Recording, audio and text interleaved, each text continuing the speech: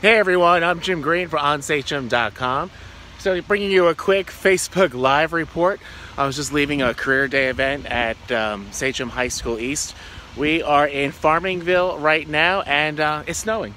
So as I was walking out of the school entrance into the parking lot, you could tell that the precipitation was just about to change over to snow. And it just did as I was loading up my car.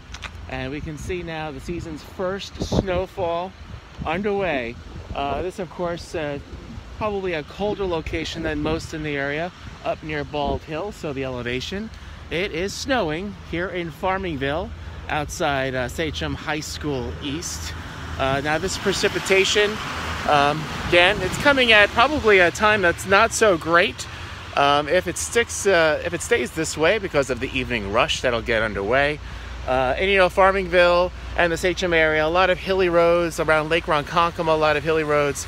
So you're going to want to be careful going out there today because of the precipitation that has just changed over to some snow. It's kind of in that mix right now. Literally, as we're doing this live report, it was a little bit more snow 45 seconds ago. It's a little bit more of that kind of like that icy type of sleety mix. I'm not a weatherman, so that's the best way I can describe it for you right now.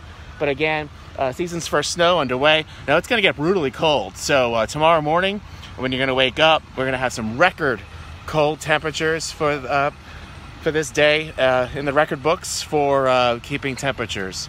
And again, it's going to be so cold tomorrow morning. So once this precipitation lets up, that will usher in the brutally cold air.